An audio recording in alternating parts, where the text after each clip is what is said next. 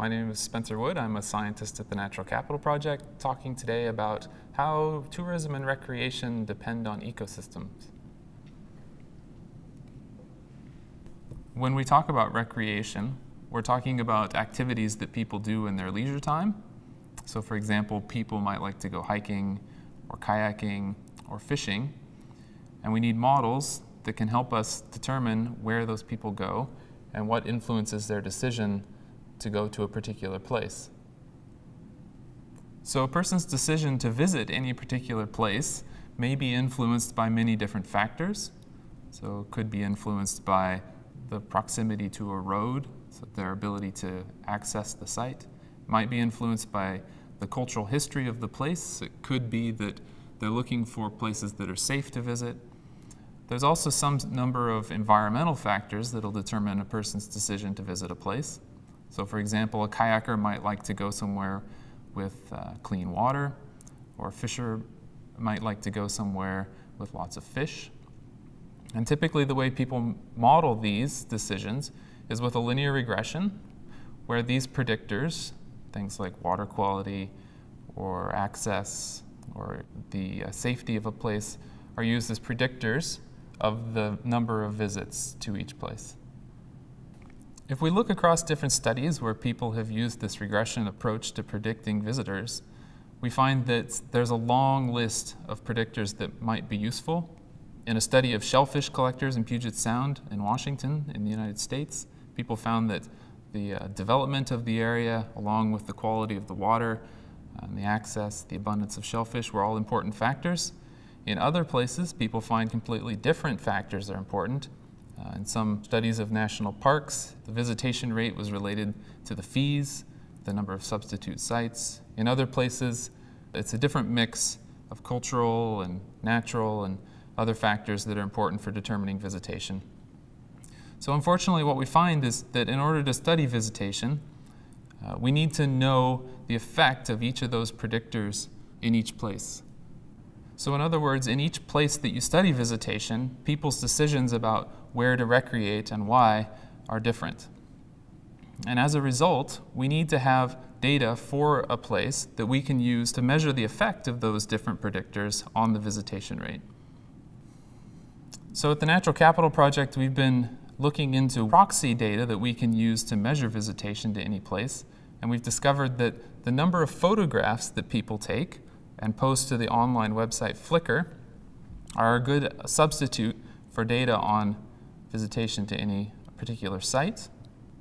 So if we look, for example, at the coast of Belize on the left, or downtown Minneapolis in the United States on the right, we can see that people are uploading photos of their trips, and each of these photos is given a GPS coordinate and a date and the time that they were taken. And we can use this information to estimate visitation rates all around the world.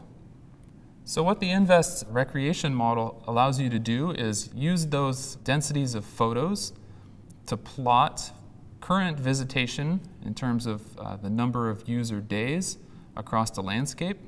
And it also lets you relate that density of visitors back to attributes of the landscape that might be predicting where people go.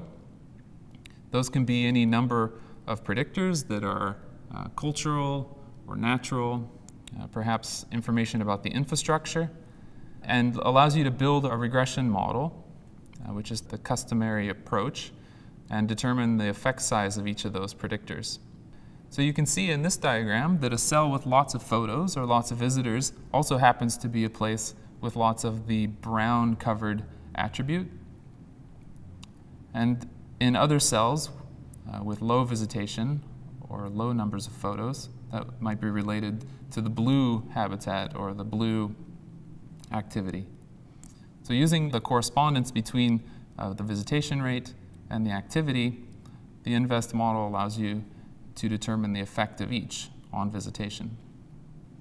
The InVEST model will present you with a screen where you can specify the grid cell size, so the size of the cells on the left-hand diagram on the screen, as well as your input data layers, the predictors that you want to use to estimate the relationships or the effects on visitation, and you have to specify an area of interest, so the region that you want to study. This tool will output shapefiles, maps of expected visitation, along with the effect of each predictor that you include in your model.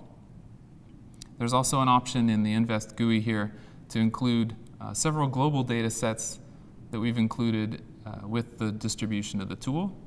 And those include data on locations of habitats, as well as locations of infrastructure and other types of activities around the world. So some of the limitations and assumptions of this model that might be important to keep in mind are that, like you've heard, we're using photographs as a proxy measure of where people go. So this is an estimate of the visitation rate in any given place. We also assume that people's preferences don't change over time. So in other words, we calculate the effect of each of those predictors on visitation, and we use that effect size as our basis for determining how changes in those layers might result in changes in visitation in the future. The model uses a linear regression, but there are, of course, other more complex models out there that you might think about using. So, of course, this model is available as part of the InVEST package, which can be downloaded from the webpage.